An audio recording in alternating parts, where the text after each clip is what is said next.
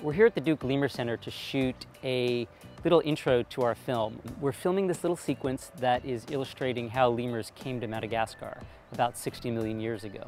We're filming the first lemurs on their journey to Madagascar. So when we learned from IMAX that we were going to be using our fat-tailed dwarf lemurs, there were a few issues we needed to start working on right away. Now the fat-tailed dwarf lemurs are nocturnal lemurs. They are awake at nighttime and they are asleep when the sun is up. So this was going to be a little bit of a challenge.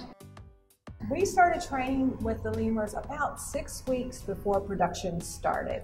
So those first 3 to 4 weeks were just teaching the animals what the training was all about, and the last 2 weeks was really busy trying to get ready for the filming day.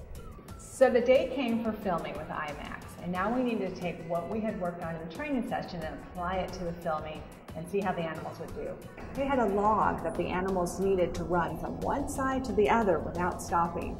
So what we did is we put one of the fat-tailed dwarf lemurs at the bottom of the log where it was dark, and they were being reinforced and doing great, and the director said action, and the animal was supposed to run up that log, and as soon as they got into that white light, they slowed down and they went back to sleep. Finally, we were able to get one of the young females to really get focused on a worm that was at the very top of the log, so she was able to move from the dark into the light and back into the dark without stopping.